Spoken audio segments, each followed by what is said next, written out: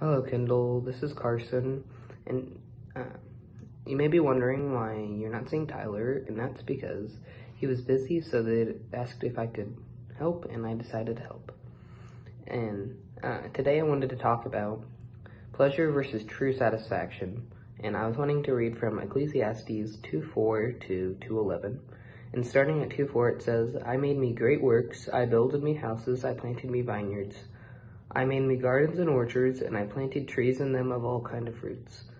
I made me pools of water, to water therewith the wood that bringeth forth trees. I got me servants and maidens, and had servants born in my house. Also I had great possessions of great and small, cattle above all that were in Jerusalem before me.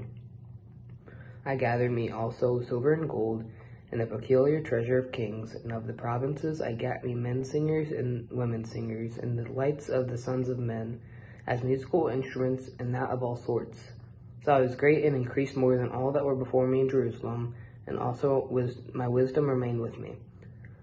And whatsoever mine eyes desired, I kept not from them. I withheld not my heart from any joy, for my heart rejoiced in all my labor, and this was my portion of all my labor.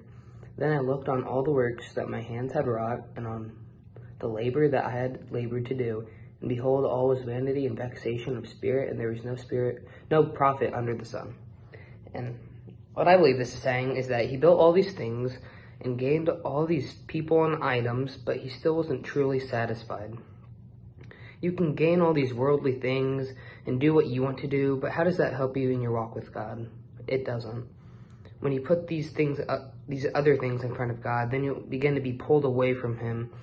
And you can only be truly satisfied when you put God first and push everything else aside. And we need to have that daily walk with him so we can grow deeper in him. So today I challenge you to lay down your phone and whatever you may entertain yourself with, and pray, knowing that God deserves more than what we entertain ourselves with.